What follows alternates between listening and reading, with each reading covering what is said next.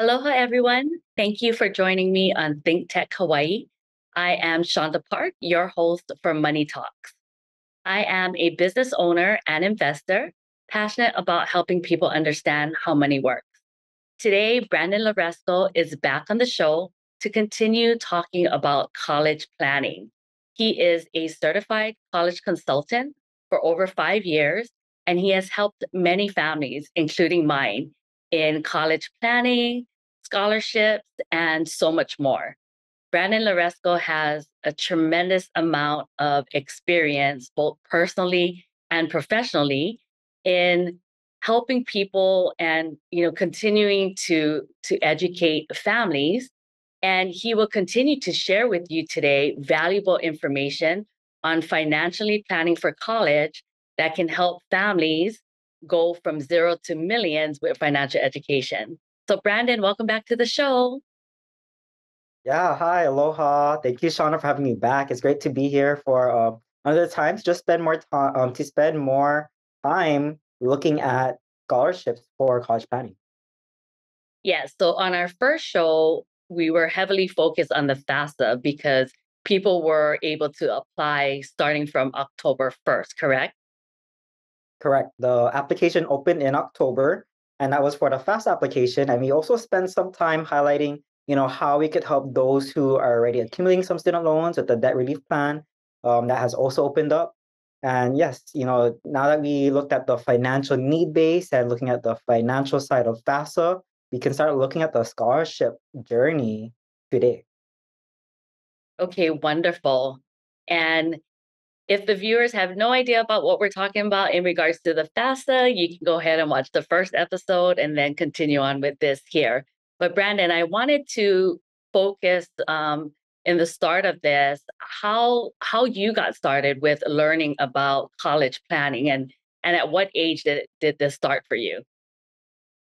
Yeah, that's a great question. So when I started college planning and looking at, how I can consider myself building my portfolio, it all started in my intermediate years. So there's a public school program called AVID. So I joined the program back in my seventh grade.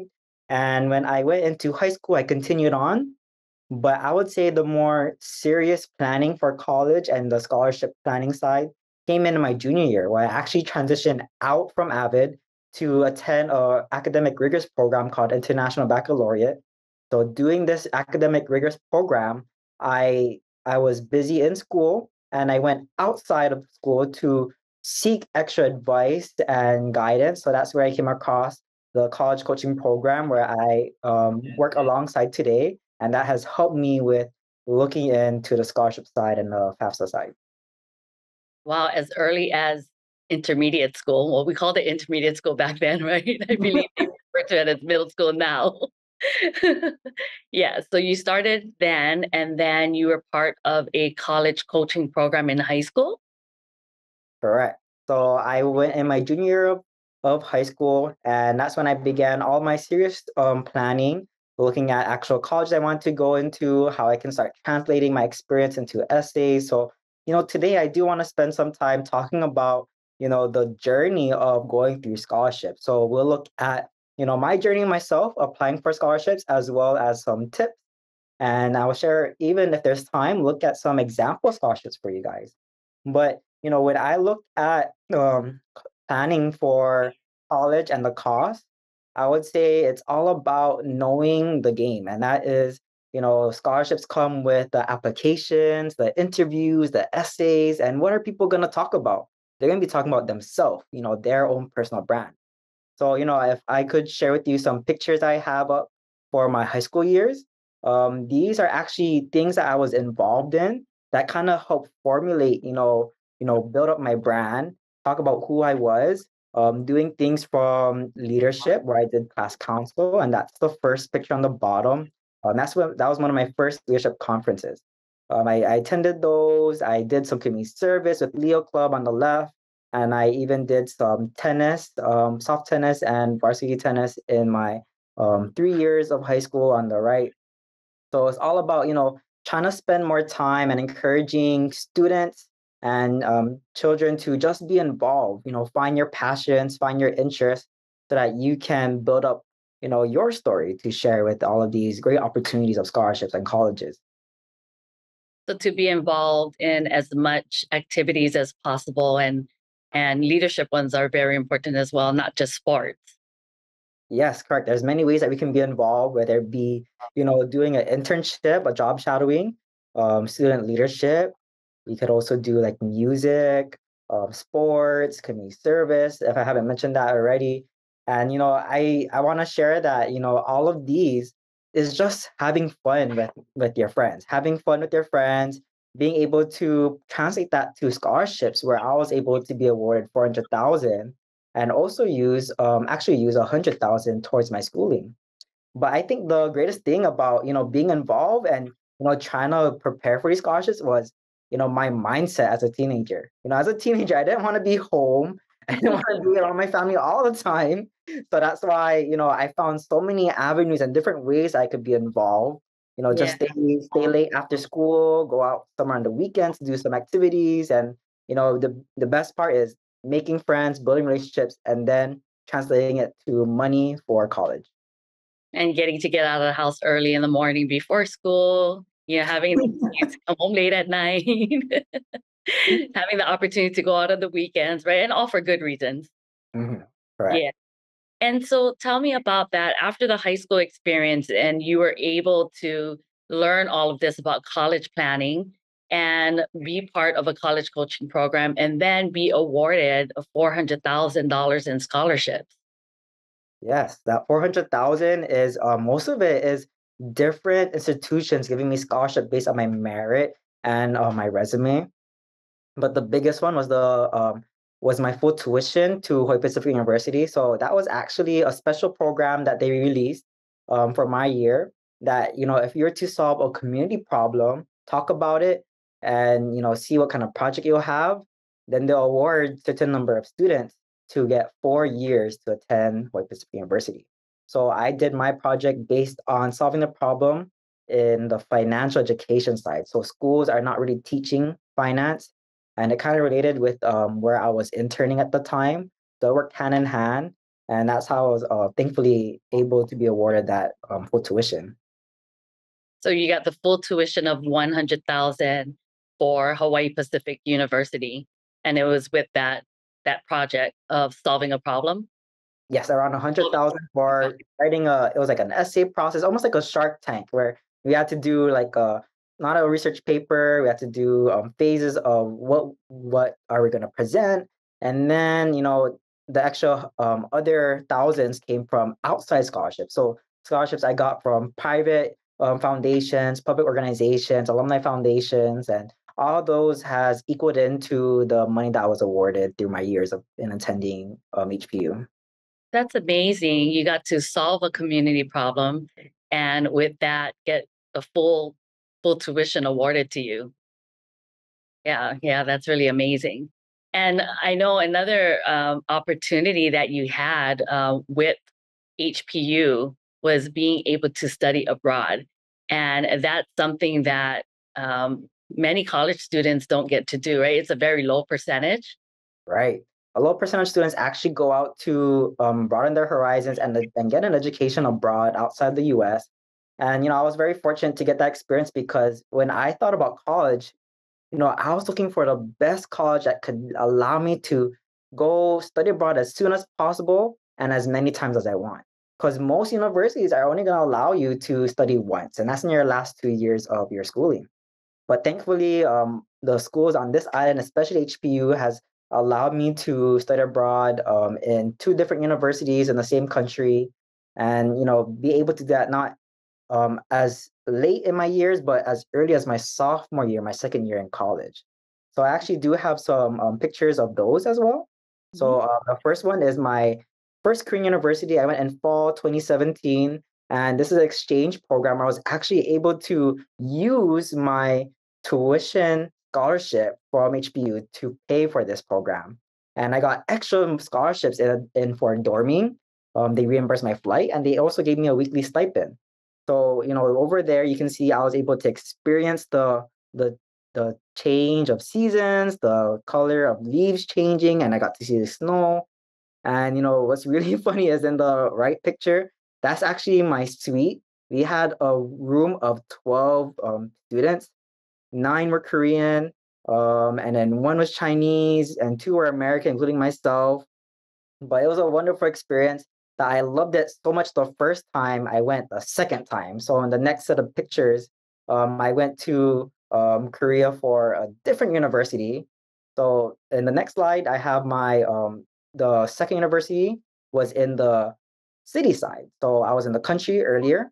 I took a break, did a spring semester back at home, and I went fall 2018 back into Korea. So I was pursuing business, international business, finance, and on the next slide I have is also some experiences I had. So just making connections, building relationships with different people, and you get to see that I also lived with some of my roommates' families. I was able to experience, the daily life for them, be able to travel to the highest mountains, go to different ports from flying, ferries, and seeing that, Korea was a great way for me to experience the not only the cultural aspect, but also see the business economy booming and seeing all the companies rise.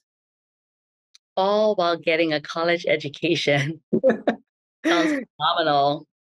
Yes, it's a wonderful experience. And I think that, traveling as a student is one of the most cost efficient ways because there's so many different scholarships that can help fund for that experience. So, traveling as adult, you get to pay for your own vacation, but hey, you get to use scholarships to help build that experience to gain an education in another country and be with other like-minded people who will want to learn with you, want to grow with you, and you get to keep those relationships down the road. Yeah, it looks like you had a wonderful family, 12 of you in your room, in your suite. That's really amazing. And most people, when they travel for a week or two, maybe 3 weeks, even up to a month. But for 6 months, to be able to experience another country and be able to get that, to be able to get to do that twice. Again, phenomenal. Yes, I loved it so much that, it was a little dilemma for me in my after that first semester traveling abroad. I was like, oh, do I want to go back right away? But I was like, oh, my family is back at home. They actually have a company vacation that we're gonna go on. So I went back to go with them on that company vacation, just so that I could finish that one semester here and go to another university to study abroad longer. And where was that trip at? That was in Vietnam. So I think it was spring 2018, I went to Vietnam with our company. So it was great to not only help people with financial education, furthermore, but also just enjoy the lifestyle of, being a proud American to be able to travel anywhere. So that was a great experience as well. Nice. So Korea to back home, Hawaii, and then Vietnam, and back home, Hawaii, and then back to Korea. Yes, it was a crazy first couple years in college. Yeah. So tell us about the financial aspects of studying abroad and how you were able to, get awarded for that opportunity. Right. So if people are looking into studying abroad for their education, just know that there's different ways that we can go about it. Hawaii Pacific University has partner schools. So that's one example that they can help with the cost. So exchange schools, partner schools are going to allow you to go to another school and be able to use the tuition scholarships or just pay for your home-based tuition. So I'm paying for HPU tuition to attend another university, but any outside costs like the living expense, meals, flying, those are out of my pocket. But thankfully, that first university allowed me to get those paid for, reimbursed, and even give me a living allowance because I was a cultural ambassador. So I was sharing the American culture, helping people learn their English, learn about Hawaii. And it was a great way for me to, build relationships with local Korean students over there and be able to still get a wonderful time, not worrying about the financial side for traveling abroad. Yeah, that is really wonderful. Next slide, please. So let's talk about all the different types of scholarships out there And thank you for sharing so much about studying abroad and getting financially funded for that. And I know that there's many other different types of scholarships. Right. So this is a great tip. Different types of scholarships from merit-based, which is your academics, all the way for talent, gender, ethnicity, employer, community service, and even athletes. So, there's so many different types. I know we spend a great deal looking at the financial need-based aid, but after doing your FAFSA, you can get some scholarships depending on your eligibility. So that's in the financial need base. But for you to look at all these other scholarships, for example, background, minority, ethnicity, so those that deal with like your race and nationality, are you Hawaiian, are you Filipino, Asian, African American? But even looking at, where our students and their parents work, their employers can actually offer scholarships for dependents. And I think one of the most scholarships I got mines from was the community service side. So, I love finding ways to just stay active, try to help the community that's helping me, from tutoring to beach cleanups and working with community service clubs. So those have really contributed to my smaller scholarships that I was able to get, as well as translating, all of my other experiences from my internship into the career interest scholarship. So these are just to name a few, but that is a A great, lot more than that. yeah, there could be more. So it's just a great way to start. So But I there's think so many different types of scholarships. How do people focus on which ones to choose to apply for and which ones to choose to apply for first? yes, so we do have the next tip. So the next tip would be, small is the new big, and we get to see that, hey, if there are some big ticket scholarships, there are some big name ones where companies are offering $100,000 and so forth. Just think that even though it's a great amount of money, there's going to be a lot of students. A lot of students applying for that big money scholarship. So it's going to be very competitive. So what we should do is we should allow ourselves to apply to the smaller ones, like the $400, $500, $1,000, because all those do add up. So in my experience, the extra scholarships I got was $1,000 from a foundation, another one with the alumni foundation, another thousand with like a business interest, and another thousand for community service. So I had extra $4,000 my first year, and all those scholarships was able to help fund for my cost, my extra cost of schooling, and I was able to actually get refunded the money to use it for other living expense, such as getting a laptop, paying for meals, buying, because being in downtown, meals can be expensive. So I was able to enjoy the lifestyle, and just understanding that every scholarship is worth applying for if you're eligible.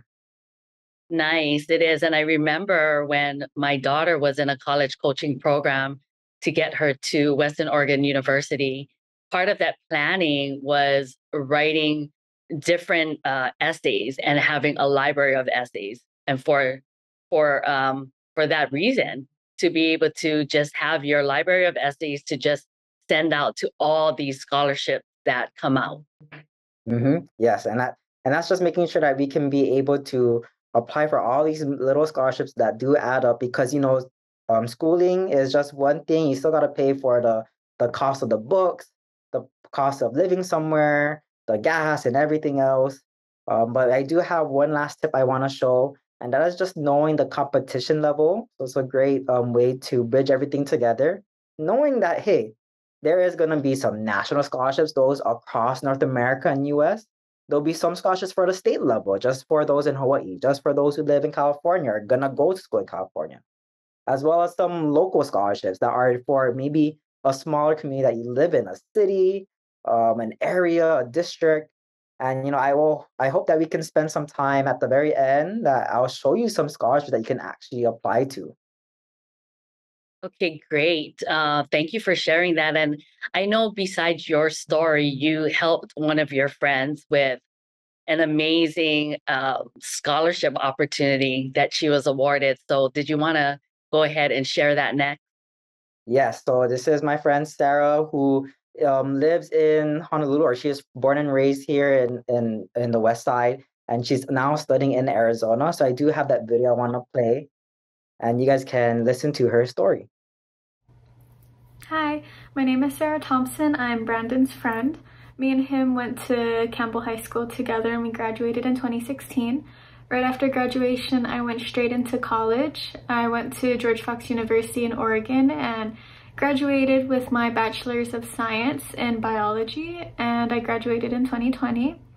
I'm currently in med school right now, so I took 2 years off after graduating college. I'm going to AT Still University.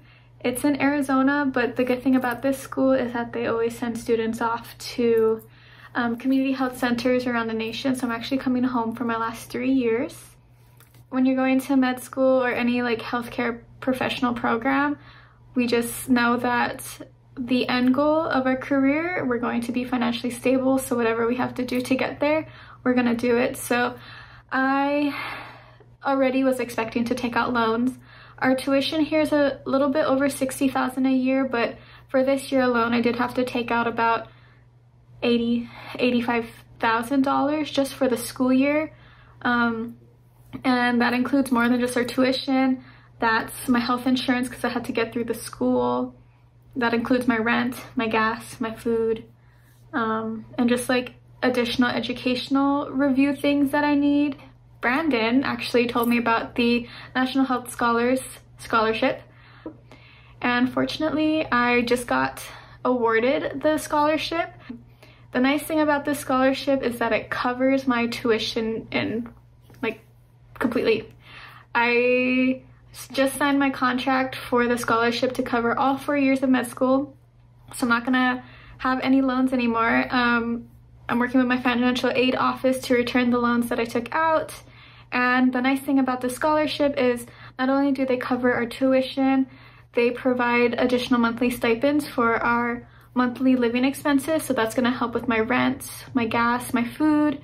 And they also provide additional money for any educational review things that we need. It's really nice. I'm really grateful and thankful for it. I'm not gonna have any loans by the time I graduate. I was expecting to have over $250,000 in loans, and now I won't. And thank you for having me. Brandon.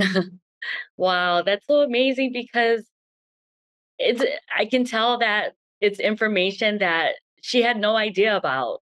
And if it wasn't for you telling her about this scholarship and, you know, educating her on it and giving her this information and encouraging her to apply for it, she was taking over 80,000 a year.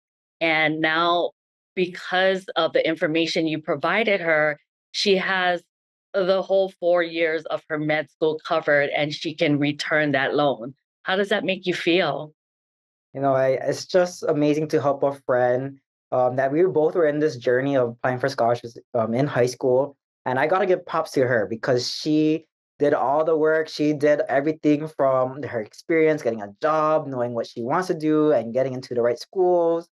And it's just being in a community of people that you can trust, people who can be willing to help you, and that's just what I want to do. I want to be able to be, give a be a small part in someone's bigger change and their impacts, and whether it be helping them financially in education and helping them with the college planning side. I hope that I could be a resource and a friend and a consultant or coach to help them with the guidance, and that's sometimes we just need that person to help guide us through the process. Yeah, and I don't think that she will see you as a small part. When she graduates with no loans to pay back, I'm sure she's going to reflect on what a big part you played in that. So that's so wonderful. Yes, and I think I do want to mention just one part of her story. So this is actually things I had to cut up to make time for the show. But she actually shared that, hey, the things I did in high school, maybe I wasn't interested in all of these activities. I was doing it because my friends are doing it and we're doing it for college. But when you get to that college level and you go into different universities, now you're more exposed to different professions. Now you can meet professors who are working in that background, and that's when you can find things that really relate to you. So, I hope everyone just spends time being involved, finding their interests, doing different activities so that they could find what really is something that they're passionate about so that they can follow and take suit when they go to college or in their careers. Yes, that is a great tip. And any other tips that you have for the viewers today? Yes, I do have maybe 3 quick tips or scholarships for people. The first one is, hey, why don't you just go to your college and career center and go to your counselor, because there's a lot of scholarships that are strictly given to them to distribute to their students and to their network. So go to your counselor, be best friends with them, and just really get to know them, because they do have their great wealth of knowledge that they could help you out with. But I do have 2 different pictures I want to show you guys. So the first one is the Alumni Foundation. So this is actually one of the scholarships that I receive, and I work with them now, being a board of director. So just volunteering my time. The James Campbell High School Alumni Foundation. These are example of high school foundations that give scholarships to their seniors and or alumni. So even just this past year, we gave out over $20,000 to different students of different backgrounds to go into their undergrad and master's degree. But I also have the next slide I want to show, which is looking at the state level. You guys can look at the Hawaii Community Foundation. They're another great resource, and their application is going to open up in mid-November, I believe. But there you get to find how you could do like one common application that can help, mass send it to other different scholarships. So those are my tips, and I hope you guys could take advantage of those. Yes, I'm sure that the viewers will take advantage of all the information that you so generously provided, and being able to hear your own personal experience and your journey and how you came across about learning all these different college planning tools, and to be able to see a testimony how much you helped a friend. And I know that it's a lot of information. College planning is so much information. Even with 2 shows, I know that there's still so much to cover. So if you want any more information, please feel free to contact Brandon Lorezco, and he can share more information with you and possibly even help you just as he helped his friend. And so thank you again, Brandon, for being on the show. And thank you all for watching Money Talks. See you on the next episode. Aloha.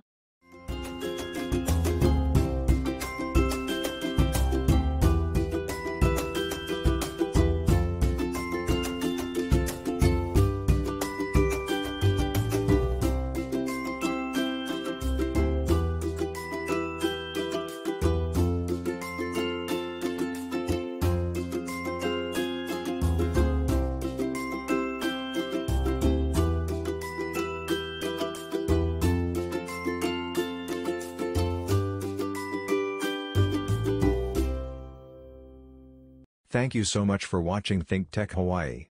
If you like what we do, please like us and click the subscribe button on YouTube and the follow button on Vimeo. You can also follow us on Facebook, Instagram, Twitter, and LinkedIn, and donate to us at thinktechhawaii.com. Mahalo.